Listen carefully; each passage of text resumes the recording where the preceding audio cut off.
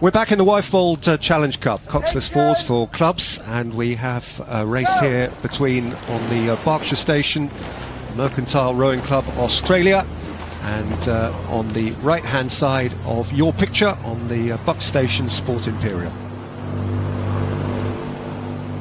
Yeah, and over the Wyfolds, just watching that steering, you can see that correction there on the Sport Imperial crew, back on track now.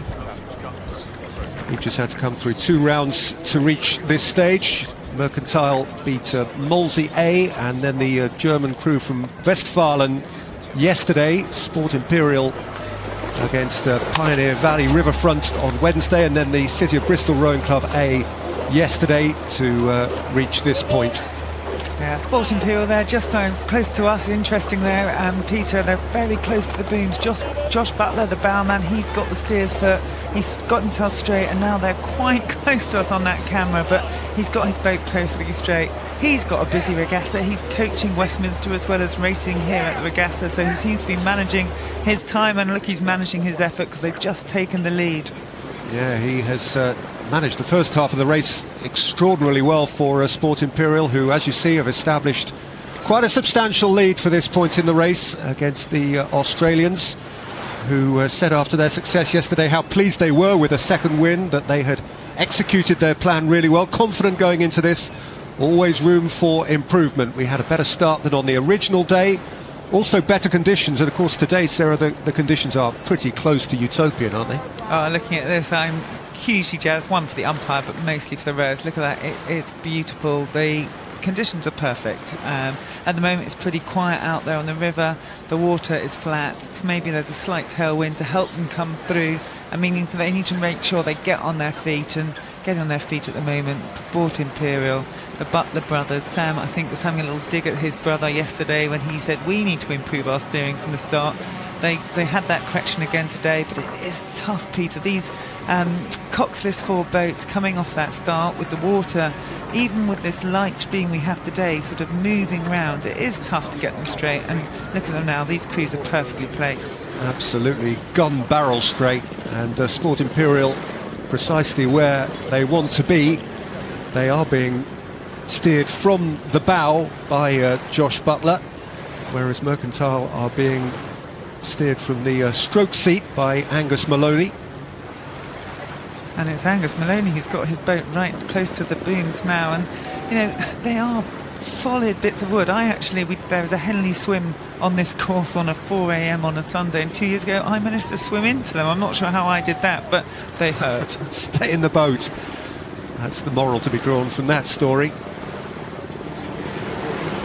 Been a good couple of days for the Australian crew, and again, if you're a Mercantile member back home in the heart of Friday evening and gathered around your laptop in the club enjoying this, well, perhaps the race isn't going exactly as you wanted it to, but your boys have done you proud through Wednesday and Thursday. They've reached the turning point of the Henley Royal Regatta of 2017, but I think it's probably got beyond the point of no return now. Yeah, look at that, Sport Imperial, their club names proudly across the back of their boat and back of their kit, if you like, and they are making the boat move really well. They're nice and flat, keeping each blade working together, stepping out nicely on those puddles, and you can see the stroke man there closest to us. He's just looking over there, managing his effort, managing his crew. So now the sun has disappeared behind the cloud.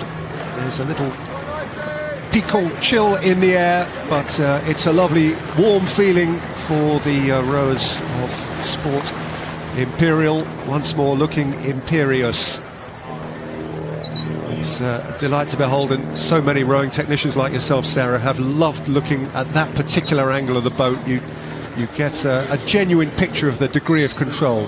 Yeah, you really can see these are strong men. They are averaging 13 stone a man, but they are managing their rate really well, so it means the boat comes across flat. You can see there just a little bit of touch on the rudder, which made the boat move, and the bow ball as we see it coming towards us shift.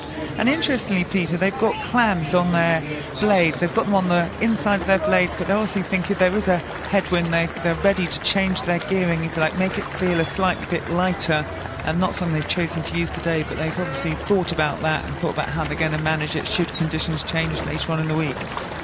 Well, for them, there is going to be a later on in the week, and that's what today is all about. Sport Imperial coming up to the line now, lying in wait for them, either Commercial Rowing Club Ireland or Thames. Each of those will require very, very serious attention. That is going to be a terrific semi-final, however it works out. But Sport Imperial will be in the semi-final, having rowed with great strength and grace and proved too fast on the day for Mercantile Rowing Club Australia. It is Sport Imperial who go through.